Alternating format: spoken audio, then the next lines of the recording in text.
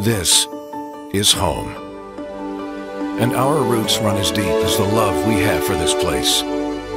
Owned by the same Cincinnati company for more than 70 years. And what matters to you matters to us.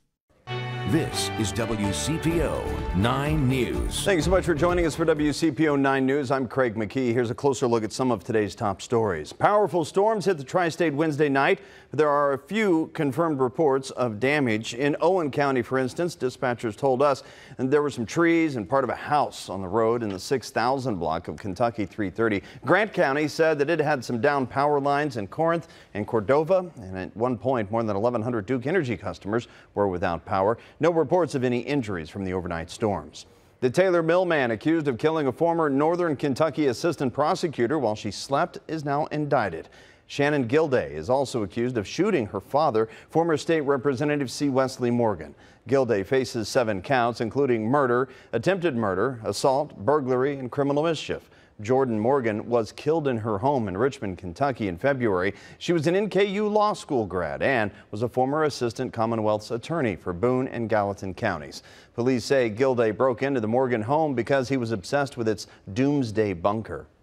A grand jury in Hamilton County Wednesday indicted the former Kroger worker accused of shooting a man in the parking lot there of the Hyde Park Shopping Center store.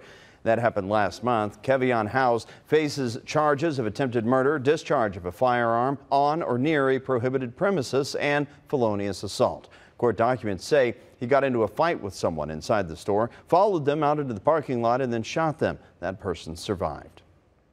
Republican lawmakers in Kentucky have started overriding Governor Andy Beshear's vetoes. Among those bills, a measure banning all abortions after 15 weeks.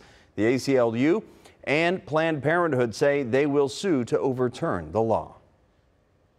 Hi there, I'm Chief Meteorologist Steve Raleigh, and we are on the downside of the rain and storms. So as we get out the door in the morning, we'll see some clearing. And in fact, we'll get some partly to mostly sunny skies on this Thursday. Now, as we look at the temperatures out the door at 7 a.m., you're looking at middle 40s in most locations and kind of a split sky, but there'll be some sunshine in the afternoon and low 60s.